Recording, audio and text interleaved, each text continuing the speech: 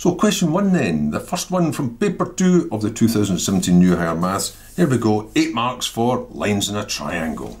You're given this triangle and 2 points on it here, B and C.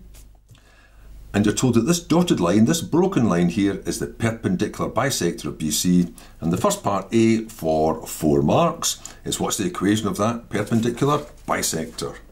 Well, it's the perpendicular, so right angles, bisector, it goes through the middle. Maybe we'll just call that M. Well, we'll just see what it is here though. So what is the midpoint of BC? Well, the midpoint of BC will be the point which is halfway between them. And if it's obvious, you could just state it. What's halfway between 0 and -2 is -1, for instance. But if you wish to calculate it, you'll do that by finding the average of those coordinates.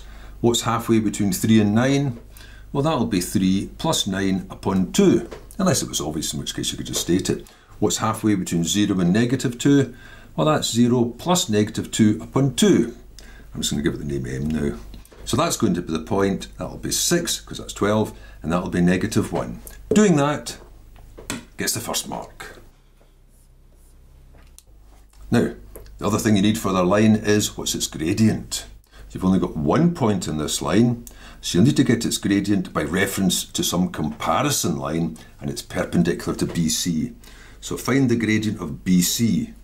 So it'll be the difference in the y coordinates over the difference in the x coordinates, whichever way you wish to write it, y2 minus y1, x2 minus x1. Maybe I'll abbreviate it to difference in y over difference in x. Now I've got these written here so I can see quite clearly. It's -2 take away 0, 9 take away 3. But if you didn't have a diagram, sometimes it's safer to put this at the side. I'm going from 3, 0 to 9, -2. So it'll be -2 take away 0 for the difference in the y coordinates, 9 take away 3. For the difference in the x coordinates. And that comes to -2 over 6. I should really tidy that up. You could find the perpendicular one just by using them and inverting them if you like, and then simplify. You're better off simplifying it first. -1/3 gets the mark. Strictly speaking, the marking scheme, it gives you the mark there. It allows you to tidy that up later on, but I'm going to put it here. Having the gradient of this line, you can now just state the gradient of the perpendicular line. You don't need to put down an equation. The product of the perpendicular gradient and the gradient equals -1, and then solve that equation. By taking it across and dividing, you can just say, well, it's the negative of it, so it'll be positive, and if you invert 1 upon 3, you get 3 over 1, which is simply 3. Doing that gets you the next mark. Well, just tumbling on here. Lastly, what's the equation of the line?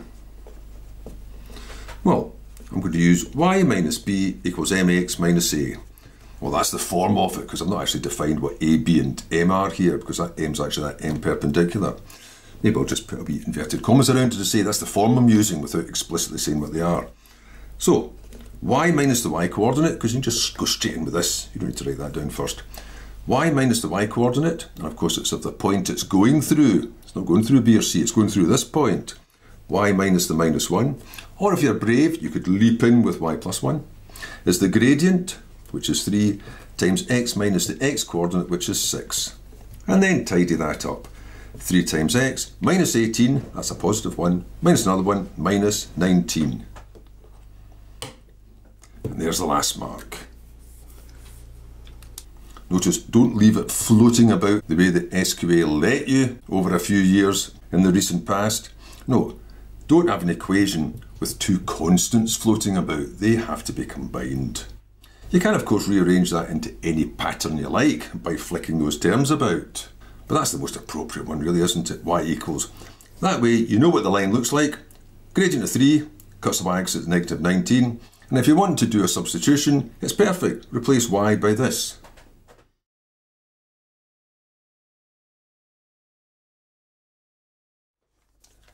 And so to part B, the line AB makes an angle of 45 degrees to the positive direction of the x-axis.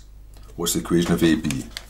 Well, it's a line, so you need a point on it. Well, I've got that, the point B, and its gradient, and there immediately. You know the connection, gradient and angle. The gradient is the tangent of the angle, so you'll just state that. The gradient will be the tangent of 45 degrees, and you know that the tangent of 45 degrees is 1. That's the first mark. And again, of course, it is paper 2. If you didn't remember that, but you should, you can just put it in your calculator. So, you've got the gradient. You know what point on it. It's the point 30, so you can find the equation. Now, you don't know the point on the y-axis, so it'll have to be the full y minus b, etc. This time I'm just going to leap in with it. Y minus the y-coordinate is the gradient times x minus the x-coordinate. So that just gives you y equals x minus 3. Not much to it, that's why it's only worth 2 marks.